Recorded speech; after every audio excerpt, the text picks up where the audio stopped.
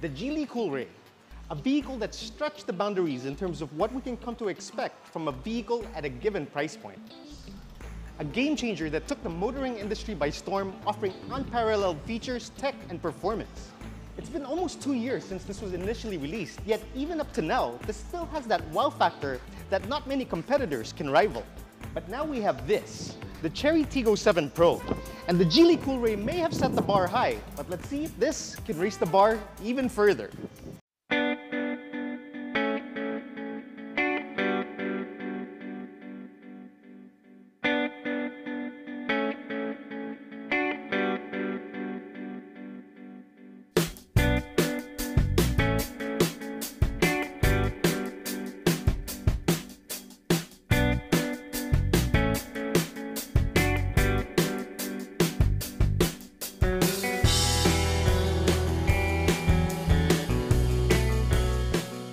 If you're in the market for a crossover and you want something that's loaded to the gills with tech and features, and you also want good performance, then both these vehicles should be on your shortlist.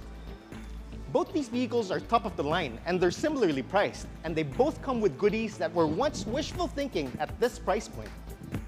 But that's where the similarities end, because as you'll see, both these vehicles take a slightly different approach in giving you a compelling crossover package. For starters, the Chery Tiggo 7 Pro is a compact crossover, while the Geely Coolray Sport is a subcompact. So it should come as no surprise that the Chery Tiggo 7 Pro is longer, wider, and taller than the Geely Coolray Sport. When it comes to aesthetics, you'll see that the Coolray Sport is designed a bit more aggressively, while the Chery Tiggo 7 Pro leans more towards the conservative side when it comes to design. The Coolray has a subtle body kit, faux carbon fiber touches, quad exhaust tips, and a rear spoiler to really give it a sporty vibe. The Tiggo 7 Pro, on the other hand, has a more elegant appeal. But in any case, I'm sure few would disagree that both these vehicles are stunning. And when it comes to exterior features, you'll also see that both these vehicles are closely matched, as both come with LED headlights and taillights. And while only the Coolray gets steer-sensitive headlights and front fog lamps, the matrix LEDs on the Tiggo 7 does a superb job when it comes to lighting duties. And the turn indicators help to give it a more modern and upscale feel. Along the side, you'll see that it's neck and neck as both vehicles come with power folding side mirrors and 18-inch wheels. Moving on to the back, you'll see both vehicles have LED taillights, but only the Chery Tiggo 7 Pro gets a power tailgate, which can be operated hands-free. Again, it should come as no surprise that the Tiggo 7 Pro has a larger cargo capacity with 475 liters, while the Coolray only has 330 liters. Overall, I think the Chery Tiggo 7 Pro's rear end looks a lot cleaner. The lines aren't as sharp, and the taillights look more modern, while the spoiler looks better integrated. And it would have been a knockout as far as the rear end is concerned, but the Coolray manages to stay standing because the Chery Tiggo 7 Pro has fake exhausts. Now let's check out the rest of the interior, starting with the Coolray.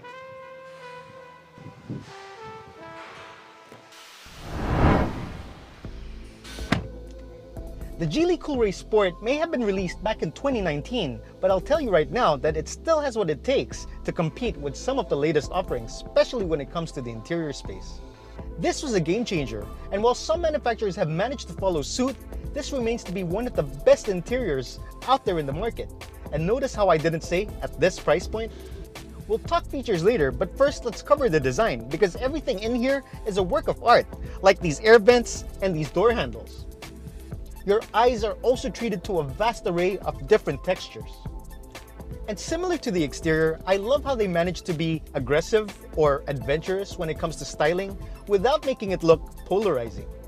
Now let's move on to the features, and as you may already know, this thing is packed, starting off with this infotainment system. And if memory serves me right, this was one of the first touchscreens above 10 inches that also came with a 3D 360 camera at an attainable price point. The 360 camera is a handy feature which is now starting to make its way into more cars. But one thing that should come standard in all automobiles is a dash cam, and this has that. It's built in and will even show you your speed and turn indicators. Worth noting is that this does not come with Apple CarPlay or Android Auto, but it does have QD Link, so you can still hook up your devices. Moving on to the instrument cluster, you get a 7-inch LCD, which varies its layout depending on which drive mode you select.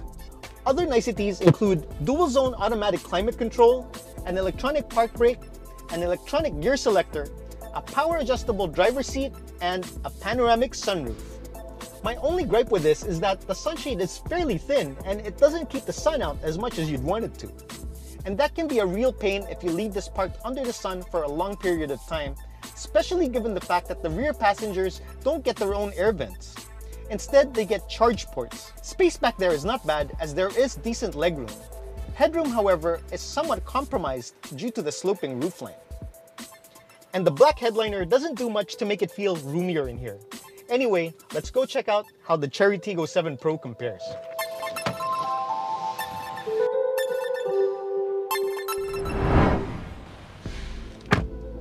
This interior may not be as artistic as what you'd find in the Coolray, but it still feels extremely upscale, and besides, simplicity has never been a bad thing. You still get different accents and textures to break the monotony, and the ambient lighting is also a nice touch. You can even have it flash and sync to the music you're listening to. Like the Coolray, this also comes with a massive infotainment system, which also has a stellar 360 camera. iOS users will be happy to know that this comes standard with Apple CarPlay, but Android users will have to use MirrorLink to hook up their device. This also comes with a wireless charge pad, which is strategically placed, so you have full view and access to your device while it's charging. The instrument cluster here is also a 7-inch LCD, but you can only change the colors and not the layout. So the one in the Coolray is a bit more configurable.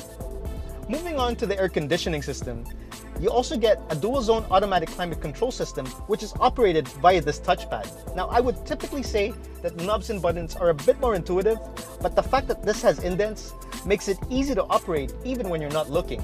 It just takes some getting used to. Other features here include an electronic park brake, an electronic gear selector, power seats for both the driver and front passenger. This even has lumbar support for the driver, as well as a panoramic sunroof. Thankfully, the sunshade here is a lot thicker. The rear passengers also get their own air vents, not to mention significantly more room than anyone sitting at the back of a Coolray. And this light interior also makes this cabin feel a bit more airy, despite the fact that it's already more spacious. Now let's go see what these vehicles are like out on the road. And we might as well start with the Chery Tiggo 7 Pro since I'm already in this one.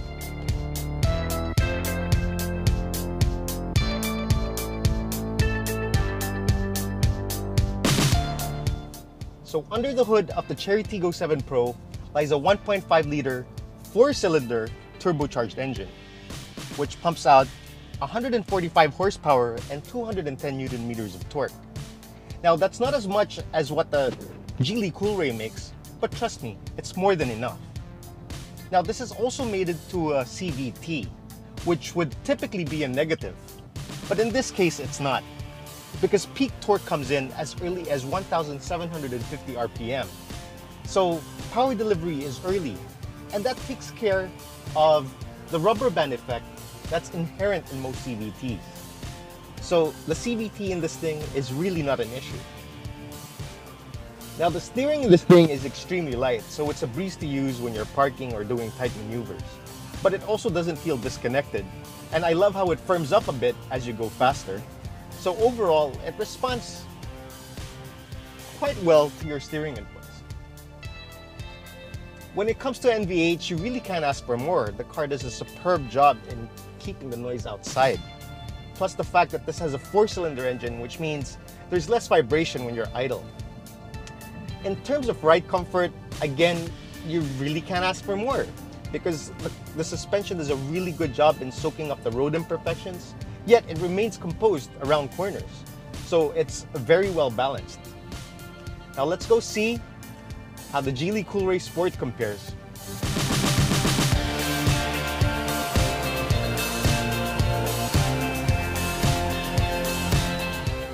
So under the hood of the Geely Coolray Sport, you also get a 1.5-liter turbocharged engine. However, this one only has 3 cylinders. But despite that, it has significantly more power. This puts out 177 horsepower and 255 Newton meters of torque, which is significantly more than what you get in the Chery Tiggo 7 Pro. And that makes this pretty quick. But before you allow that to help you form your decision as to which of these crossovers is better, you really need to ask yourself, are you gonna use all that power? Do you really need all that power? Because with great power comes, I'm not even gonna say it, it's just too cliche. Now, unlike the Chery Tiggo 7 Pro, this does not have a CVT. Instead, it has a 7-speed dual clutch transmission. So is this transmission sporty?